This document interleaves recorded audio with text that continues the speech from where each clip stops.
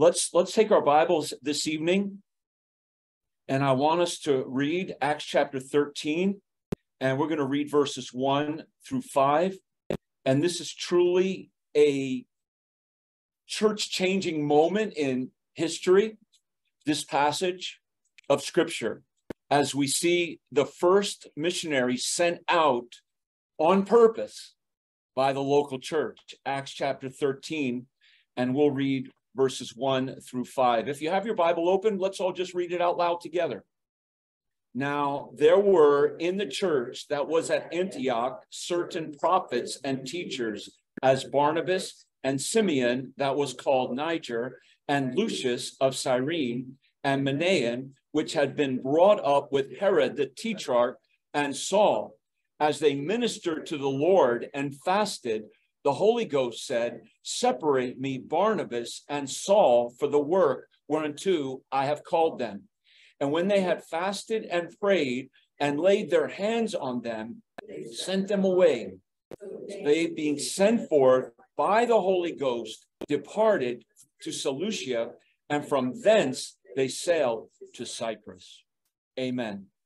Henry Martin, the great missionary to India, said, "The Spirit of Christ is the spirit of missions.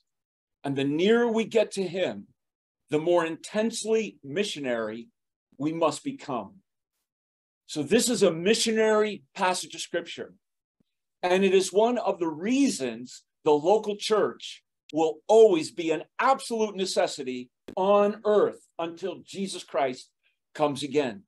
As we see missionaries sent out from the local church to go and fulfill the command of Jesus Christ and the heart of the Holy Spirit to go. So let's pray as we begin. Now, Lord, take this time and use it for your honor and for your glory. And we thank you for your love.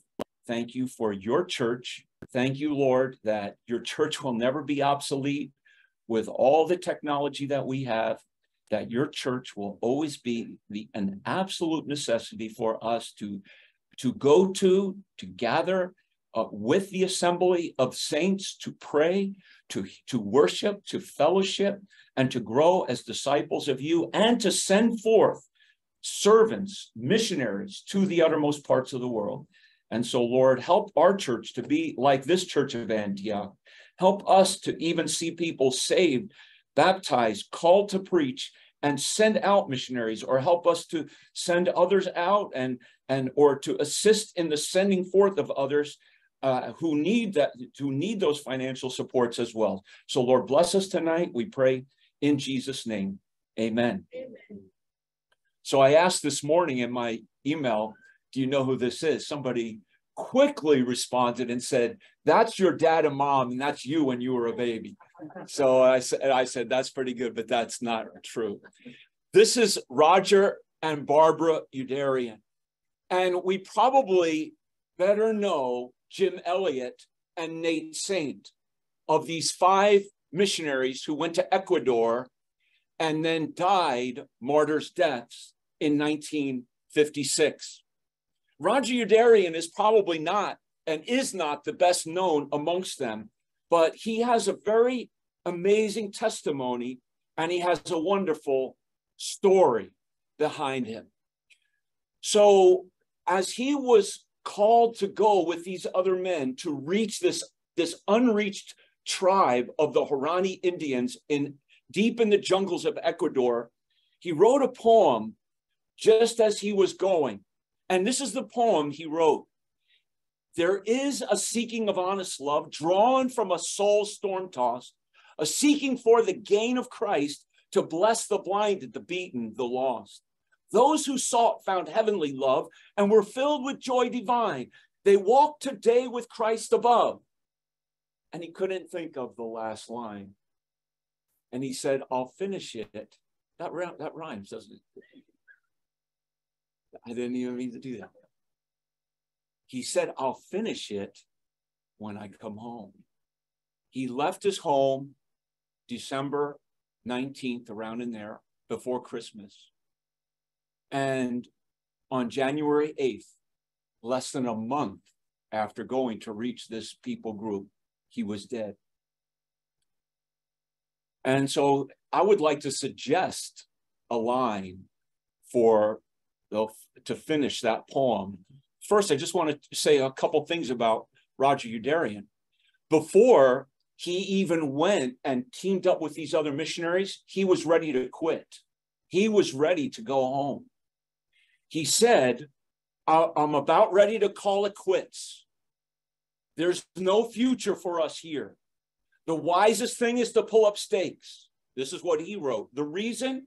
Failure to measure up as a missionary, to get next to the people. As far as my heart, the issue is settled. I'm not fooling myself. This is what he said. I wouldn't support a missionary such as I know myself to be. I'm not going to ask anyone else to support me. The issue is personal. I'm discouraged about finding a satisfactory solution. He was going to quit. He was going to come home. Why is that? Well, when you actually look at, he was only in Ecuador for less than maybe about 3 years, maybe less. But he wasn't a failure in the short time he was there. His first year in Ecuador, he worked with the Javaro people who were steeped in witchcraft, sorcery, and revenge killing. He learned their language, developed a literacy program, reached them by going through mud up to his knees, beating off snakes along the way. And Nate Saint, the famous jungle pilot, said he had a real urgency for the task of winning souls. He spent hours in the homes of these Javaro people, slowly acquiring their language, absorbing their way of life, above all, telling them the story of Jesus. Hey, is that a failure? That's not a failure. The second year he was there, he heard of a tribe that needed medical supplies because the tribe was being weakened by disease and illness. But there was no access by plane to this tribe. Somebody had started an area where a plane could land, but had not finished it. And so for this daunting task, Roger Youderian went basically by himself to finish an airstrip so a plane could land, so medicine could get to this tribe in desperate need. And he was there. And that poem said, for the gain of Christ, to bless the blinded, the beaten, and the lost.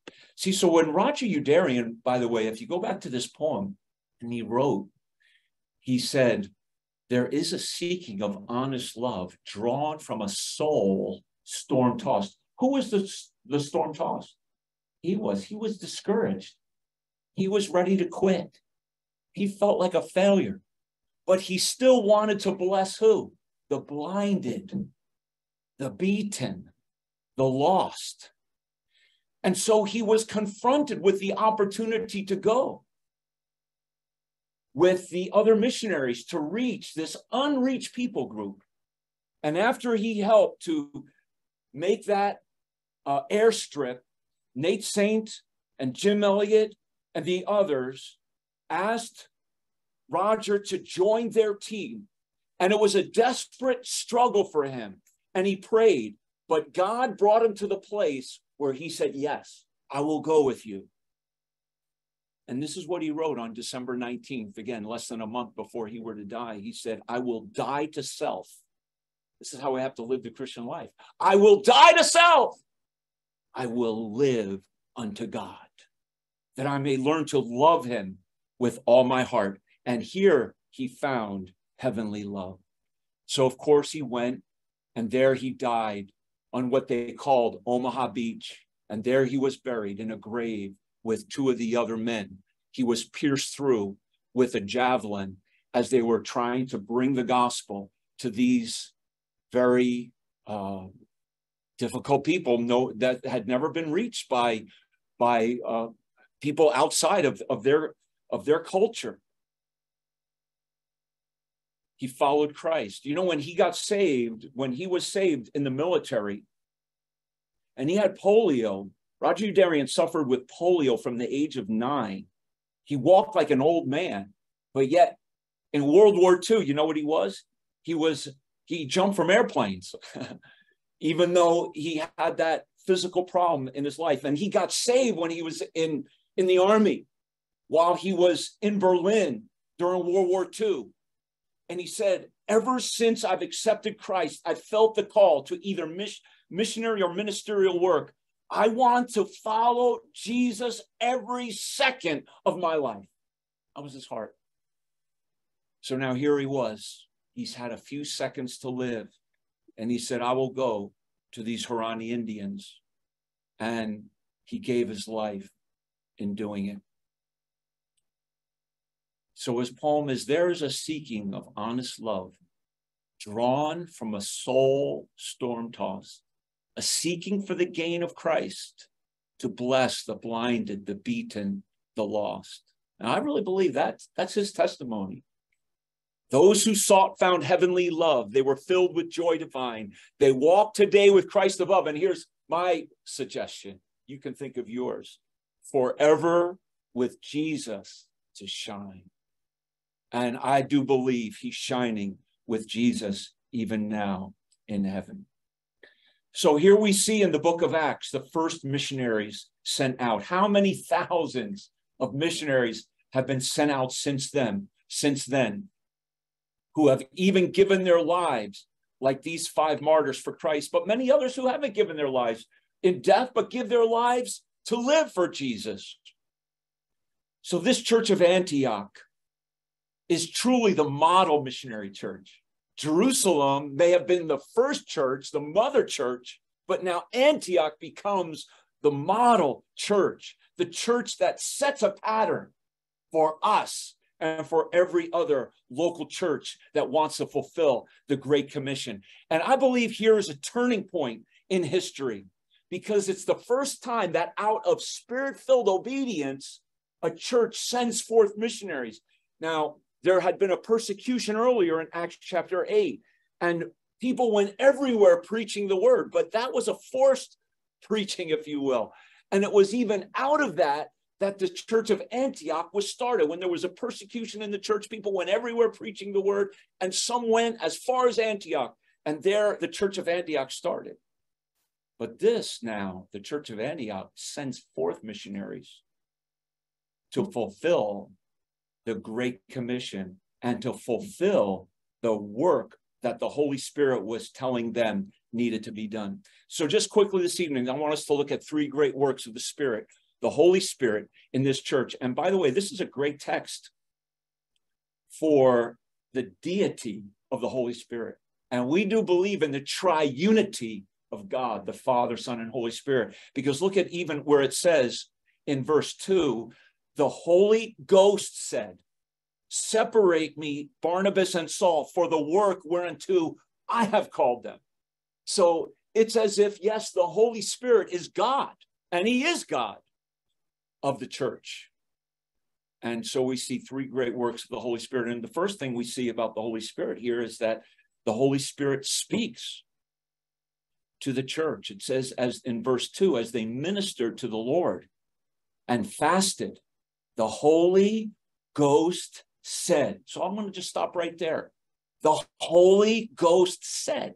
The Holy Spirit speaks personally to the church on who is even to go in fulfilling the Great Commission. The Holy Ghost said. We must be sensitive to listen and to hear the voice of the Spirit of God speaking through his word to our hearts. The Holy Ghost said, he said, separate me, Barnabas and Saul, for the work. And it says in verse 1, now there were in the church that was at Antioch, the Holy Ghost said, who did the Holy Ghost say to? Who's the Holy Spirit speaking to here? He was speaking to the church body. So think about this church for a moment, and just think about this church. I'd say, first of all, it was a grace-filled church. Go back to Acts chapter 11, when it was first started in Acts chapter 11. And who's got verse 23? Who could stand and read verse 23? Acts chapter 11, verse 23. Quick, who's got it? Kristen? came and had seen the grace of God was glad and exhorted them all that with purpose of their heart they would cleave unto the Lord. Amen. He saw the grace of God. It was a grace-filled church. And verse 26 is one of the great verses of the New Testament, I believe. I love this verse 26. Who could read that verse for us? What does it say? Okay. Anna Faith? When he had commissioned, he brought him unto Antioch, and it came to pass that a whole year they assembled themselves with the church and taught much people, and the disciples were called Christians first in Antioch. Okay, that's right. Thank you, Anna Faith. They were called Christians first. The grace of God was at work. Barnabas and Paul were working together. And another thing I want us to notice about this church, it was an autonomous church. In other words, it was an independent church. This church was not under the authority of any other local church. It was under the authority of who? Of Jesus Christ, of God the Father, of the Holy Spirit. The Holy Spirit spoke directly to the church. Separate me, Barnabas and Saul, for the work whereunto I have called them. So it wasn't another church that came and said, you got to send Barnabas and Saul. It says in verse 1, now there was in the church that was at Antioch. So it was an autonomous church. Every local church is autonomous, that is independent. An assembly of called out believers in Jesus Christ commissioned to obey the Great Commission. That's our function. And Jesus Christ is the head of this church, and the Holy Spirit is the one who speaks, yea, to us through the word of God. It's an autonomous church. And I love how this church was so diverse. Look at this verse.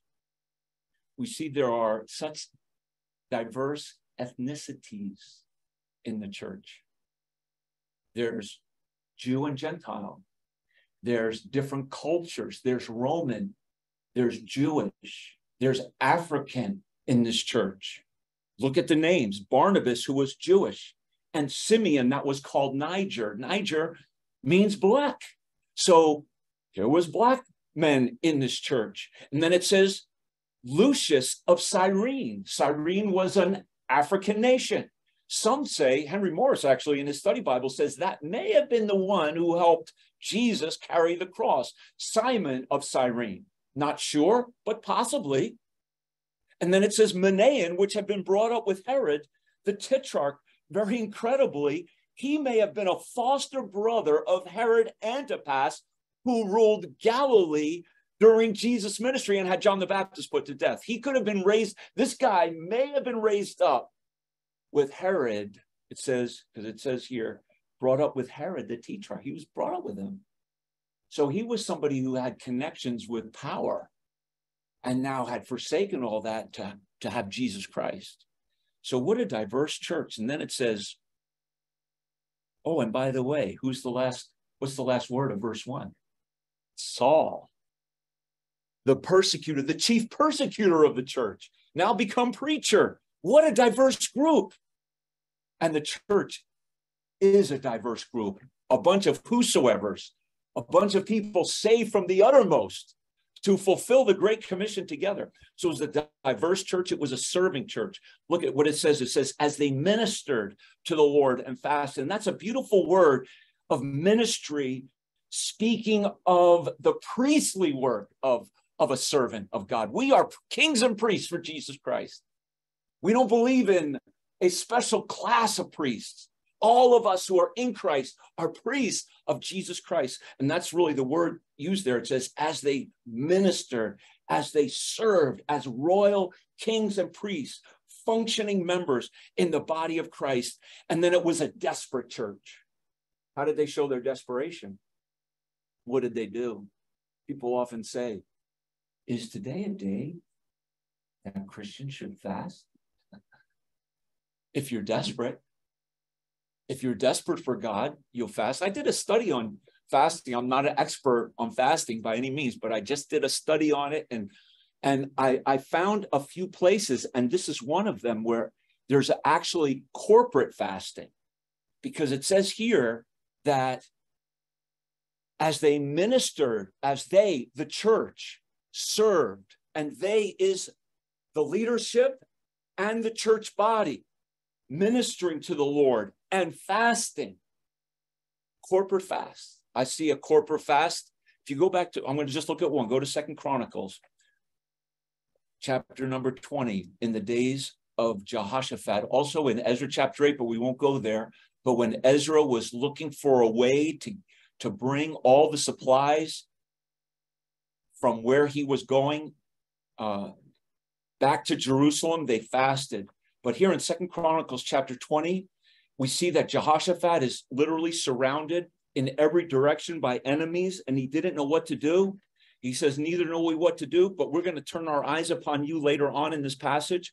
But in 2 Chronicles chapter 20, where he was surrounded by the Moabites, the Ammonites, and surrounded by them all, in verse 1, and verse 2 says, then there came some that told Jehoshaphat, saying, there comes a great multitude against thee from beyond the sea, on this side Syria. So they're from the north, they're from the south, they're from the east, they're from the west. They're coming at Jehoshaphat from every direction. Verse 3, if you're there, could you read 2 Chronicles chapter 20, verse 3? Who has it? You got it? Raul, could you please read that? Finally, I'm glad to see a man too put up his hand. We had two wonderful women earlier, and of faith. Thank you. But Raul, if you could read that, please. And Jehoshaphat feared, and set himself to seek the Lord and proclaim a fast throughout all Judah. So there, they proclaimed a fast. So I would encourage us, even as we pray for our revival meeting, that we fast on that Friday, June 16th. Now, I don't say that you have to go the whole day without eating. You may. But when I say fast, I believe that there's liberty that you could fast as the Lord would lead you, but at least maybe skip a meal and give up your breakfast, or give up your lunch, or give up your dinner, or give up your snack, or, whatever, fast some part of the day and just give that to the Lord, and then just get on your knees and seek God. What I have found about fasting, people fast when they see no way out, and they're desperate because there's no way they can do this without God. That's what I find with fasting. Jehoshaphat had no way to defeat that enemy except God did it. Ezra had no way to bring all the supplies to Jerusalem unless God did it. And the church is under orders. Do you know what we're commissioned to do? We're commissioned to bring the gospel of Jesus Christ to every single person on the earth. Now, how are we going to do that? How's this little church going to do that? Are we desperate for that? Do we care? Well, I know we care. That's why we're here. But we ought to care, and we ought to have a desperate need. God, every creature, every ethnic, all nations, all the world, to the uttermost. We should have a sense of desperation, and that's why we fast. So the Spirit not only speaks personally, but he separates commandingly. He says, separate me. That's a command. The Spirit is speaking. Again, it uses the word fasting twice in this passage. So I have it in this point as well, because it says in verse 2, as they ministered to the Lord and fasted, then the Holy Ghost said, separate me, Barnabas and Saul, for the work whereunto I have called them. And when they had fasted and prayed and laid hands on them, they sent them away. So notice as well that the men who are separated to serve God are functioning where? They're not functioning outside the church. They're functioning where? In and through the local church. In other words, when God is looking for a servant to fulfill his great commission, he's going to speak to the church to send those who are faithfully serving in the church to go out. God doesn't, there's no lone rangers out there. He's not going to call somebody out there that's not in the church to go. He's going to first call that person to come into the church and grow, learn, be discipled, get baptized, become a functioning member, and then from out of the church, send the laborers. God's call to serve him is a call to be in fellowship with the local church. God calls men and women from the church to go to the world. Amen? That makes sense? The church is the instrument of the Holy Spirit, and he can do with the church whatever he wills. The Holy Spirit said, separate me. And the church couldn't fight the Holy Spirit. It is the work of the Holy Spirit working through the local church to equip, to enlist, and to send forth laborers into the world. And so there must be a desperation to seek after God. It says when they fasted and prayed, and then they kept fasting and praying. When they fasted and prayed, verse 3, repeated. And I just want to encourage all of us, maybe we should pray that God would raise up missionaries and pastors in our church. The time is late. We should pray that tonight. And we should pray it desperately. And if that's going to happen, people need to come into our church and then actively begin to serve God in the church. That's what takes place. You say, well, I want to be a missionary. Okay, actively serve God in the church. Seek God's face. Pray, fast, and pray. And ask God what he'd have you to do. And then actively serve God in the church. It says they were ministering to the Lord. They were fasting. And it was while that was going on, the Holy Spirit said, separate me, Barnabas and Saul. So the Spirit separates when those are actively involved. G. Campbell Morgan well said, unless he hear that call sounding in his soul, ringing like a trumpet night and day, giving him no rest until he is compelled to say, woe is me if I preach not. We should pray that God would just touch the hearts of men and women. Well, women can't preach like men, but women can be missionaries. We have single missionaries, single women missionaries. A number of them we support. A wonderful single missionary, two single women missionaries in Brazil, except one just got married. So now there's only one. We had two, but praise God. But when God calls you into his work, it is a woe is me in the soul. I remember when God called me to preach as a young man at Manhattan Bible Church on 205th Street, uptown Manhattan. And I remember going to church that night, and I remember the car I was driving. It was a blue Fiat. And I remember saying to myself, as I put my hand on the steering wheel, I said, God, I know you want to do something in my life. I'm not exactly sure, but I know you want me to preach. When I went to church that night, there was a revival, and the evangelist gave an invitation for full-time Christian service. And I said, this is the time God wants me to publicly make known to others that he's called me to preach. And I did, and I went forward. And I just asked the church to pray for me. And we've had people in our church do that, and that's important. But who will surrender to go? These are some of the beautiful young people when we went to Palawan in the Philippines. The church was full of young boys, young men, young ladies serving God throughout all the gospel outreaches. For those of you who've gone to Palawan with us, you'll know. Esther, isn't it amazing? All the wonderful young people there just on fire for the Lord and go out and serve the Lord in the different outreaches and their different churches that they have.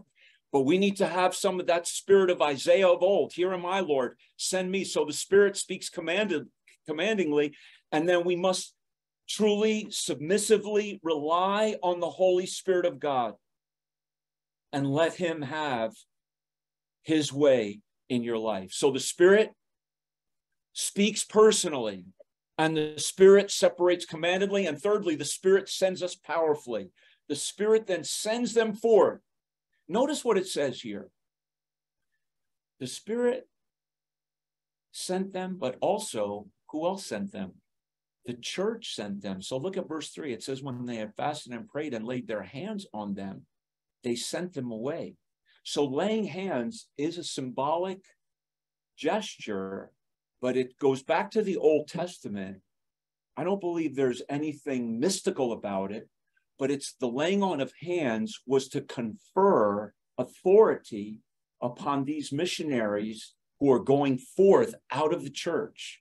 Because he says, separate me, Barnabas and Saul, for the work. Now, they weren't being separated from the church. They were actually going out through the authority of the church, but they were going to physically leave. So the separation was a physical separation, but they were going to continue doing there what the church had been doing in Antioch. And it says, they sent them away. So the church sent them. And then in verse 4, it says, so they being sent forth by the Holy Ghost. So what does that tell you? That the church and the Holy Spirit were working in absolute beautiful unity and unison. And so as they were sent out by the church, who was the church listening to? The Holy Spirit. So in that sense, they were being sent out by the Spirit. And then it says, and when it says, they sent them away at the end of verse 3, I just looked up that little expression. You know, when I found that is often used for people being released out of prison. Not that the church is prison, but the idea of being set free, so that the Holy Spirit sends powerfully. They had freedom to go and to act and to serve God, not to do what they wanted to do, but to do what? His work. Because it says, separate unto Barnabas and Saul for the work whereunto I have called them. So they were set free to do work, to do what? The work of God. Not their own way, not their own will, but the will of God. They had freedom to go and they had the authority to act. One of the greatest days of my life. One of the greatest days of my life. Day I was saved, day I was married. But one of the greatest days of my life was the day I was ordained. How could I forget being questioned for 6 hours by a group of pastors, asking me all different kinds of questions. And I often felt like Jackie Gleason, you know, humming, what? You know, and then at the end of that day, as I didn't say humming, I did answer their questions well. But at the end of the day, they had a service that night, and the pastor preached from 1 Timothy chapter 4, give yourself wholly to these things. And then they laid hands on me. And I was sent out by that independent Baptist church in Derby, Kansas, to do the work of church planting. So again, it's the church that sends out servants to do the work. It's not mission boards, ultimately. It's not denominations. It's not other kinds of human organizations. It's the church of Jesus Christ that sends forth missionaries and servants of God and gives them the freedom to go and the authority to act. So when I came to New York, nobody said, now, Matt, I want you to start a church in the Bronx. Nobody forced me to start a church on Flatbush Avenue in Brooklyn. I didn't start in the Bronx. I started on Flatbush Avenue. And so the Lord led and directed. What an amazing passage of scripture this is. So I close. As Paul went out with Barnabas, and this is his first missionary journey, and we'll talk more about that in the days ahead. One of my favorite stories is that I've ever heard, honestly, is those 2 young Moravian men in their 20s. They heard of an island in the West Indies where an atheist slave owner had upwards to 3,000 slaves on this island. It was St. Thomas, St. Croix. This was back in the 1700s. And that owner said, no preacher, no clergyman will ever stay on this island. If he gets shipwrecked, we'll make sure he keeps his house over there. No one is ever going to talk to my slaves about Jesus Christ. I'm through with that nonsense, that atheist slave owner said. So about 3,000 slaves brought over from the jungles of Africa were confined to the small island in the Atlantic to live and die without hearing about Jesus Christ. These 2 young Moravian men, Johann Dobar and David Nitschmann, heard about this island. And they said, we will sell ourselves as a slave to that slave owner so we can go and preach the gospel to these slaves on that island. And so they did. They sold themselves as slaves, and they used the money they got from selling themselves as slaves. They used that money to buy their boat and to buy their passage to go to that island in the West Indies. This was in Germany. These were young Moravian men. And as the church from Moravia came to see these 2 young lads off, they were being sent out by this church. And this wasn't a 4-year term. This could have been for their whole life. It didn't turn out to be, but they didn't know. They didn't know at that moment if they were going to live as slaves the rest of their lives. And as families were weeping, as these 2 young boys got on that boat, and some people were questioning, is this really wise of these 2 young men to commit themselves to be slaves?